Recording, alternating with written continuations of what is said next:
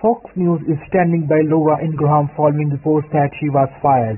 Recent rumors have suggested that Laura Ingraham may have been fired from Fox News, but the network is standing by their 10 p.m. anchor for now.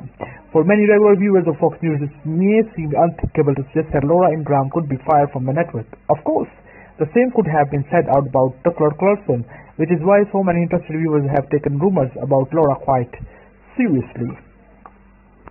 The rumors that Laura would be fired first started spreading following a story in Reddit report which suggested that Fox will be significantly revamping its primetime lineup. Now many want to know what exact status of the Laura job. Has Fox really fired her? Despite the rumors have been spread, it seems like Fox is standing by Laura. The network released a statement suggesting that Laura was still with the network, although the statement also made some wonder whether she might be moving in the new time slot.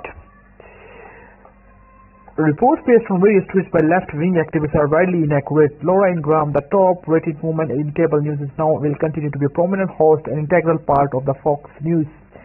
Given the fact that the statement seems to intentionally omit the word prime time, some began to wonder whether Laura could be in or for some sort of demotion in the near future. In addition to the claim that Laura will be fired from Fox, suggested that Greg Gutfeld and Jesse Waters would be two hosts that joined Sean Hannity in prime time.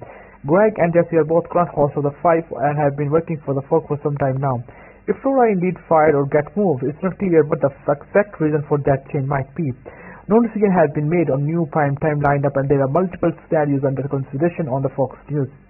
Although she has been a cable news commentator for decades, Laura's time with Fox has actually been relatively brief. She started hosting the Ingraham Fired in 2017 after the election of Donald Trump. Since then, Laura has worked in tandem with the show other primetime hosts to sometimes spread disinformation or spoke partisan divides on everything from immigration to COVID-19. I hope you guys like this video. Don't forget to subscribe.